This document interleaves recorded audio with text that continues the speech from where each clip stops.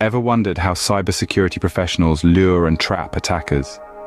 Welcome to the intriguing world of honeypots, a cybersecurity mechanism designed to deceive and distract potential attackers. Through this fascinating strategy, security professionals can observe, study, and analyze the tactics and techniques used by these digital miscreants. Now, when it comes to honeypots, they are not all created equal.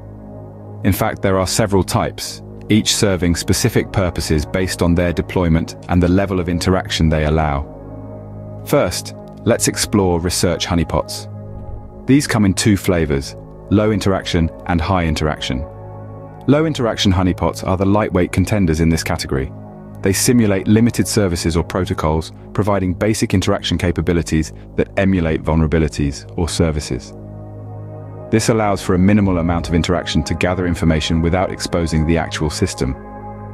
On the other hand, high interaction honeypots are the heavyweights.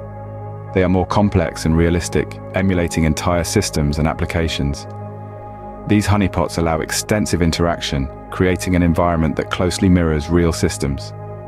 While they offer deeper insights, they can be more resource-intensive and carry a higher risk if compromised.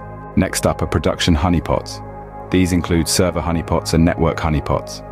Server honeypots mimic specific server services like FTP, SSH, SMTP, and so on. They're deployed within a network to attract and monitor attacks targeting those services, helping to understand attack patterns and techniques against server-side applications. Network honeypots, meanwhile, are deployed at the network perimeter or within a network segment to detect and analyze attacks targeting the entire network. They can emulate multiple services and capture a broader range of attack activities. Then we have application honeypots, specifically client honeypots. These imitate client-side applications, such as web browsers or email clients.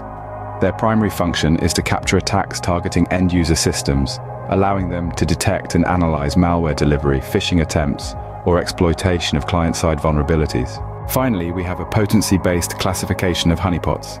This includes low-interaction honeypots, which have limited functionality and don't fully emulate the targeted system. While they are easier to deploy, they provide limited insights. And then there are high-interaction honeypots, which provide a more realistic environment. These are designed to closely simulate actual systems or services, allowing for in-depth analysis of attacker behavior. However, they require more resources and maintenance. In summary, honeypots can be valuable tools for cybersecurity professionals looking to gather threat intelligence, understand emerging attack techniques, identify new vulnerabilities, and enhance defensive strategies. But remember, deploying and maintaining honeypots requires expertise to ensure they don't become a security risk themselves if compromised. So, tread carefully in this intriguing world of deception and counter-deception.